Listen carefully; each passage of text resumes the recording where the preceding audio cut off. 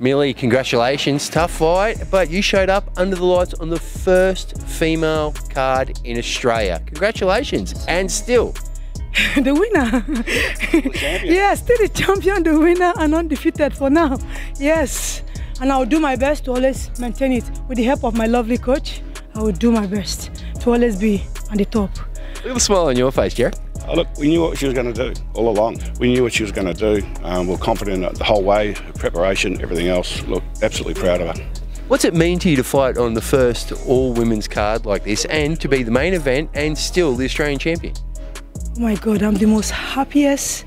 I can't explain how happy I am. I've been seeing this online, but I never knew that one day I'll be the first of the show and still a winner. It means a lot to me, like it means the whole world to me. And I can't wait to train more and represent my team and my coach and myself again. Who's next? Well, we're hoping eventually, I think Tayla was going to get offered a world title at some point if she won tonight. So we're sort of hoping that maybe something could come out of this. Maybe.